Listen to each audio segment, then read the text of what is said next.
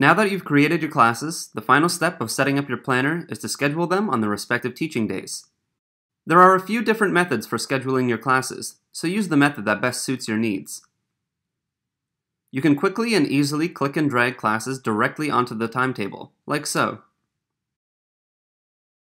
Once a block is on the timetable, you can click and drag the bottom of the block to change its length.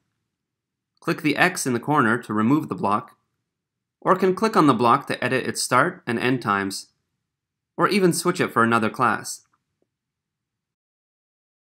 If you change the length of your class, the following blocks that you click and drag will default to the most common length already used on the timetable.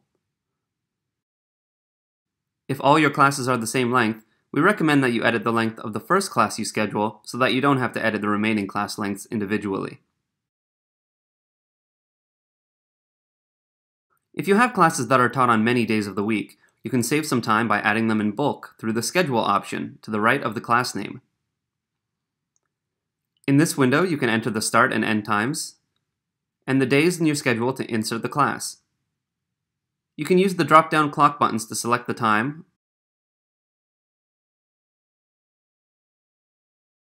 or you can type in a specific time using your keyboard.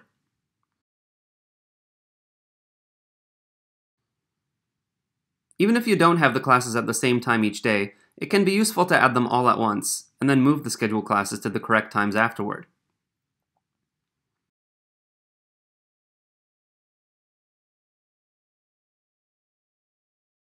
You can also click and drag a box directly onto your planner, then select which class to insert and edit the specific times you want it scheduled for.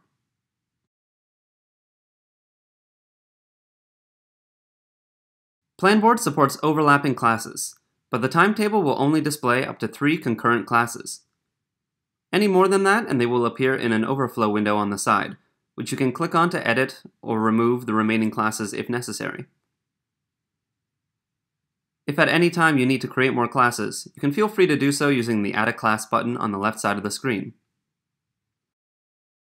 You can come back to the timetable later if necessary, but please note that any changes you make to your timetable after the initial setup will take effect from the day you make them, and are not applied retroactively.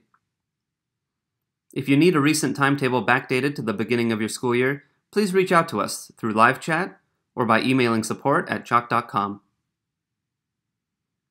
When your timetable is set up appropriately, click Start Planning to be taken to your lesson planner.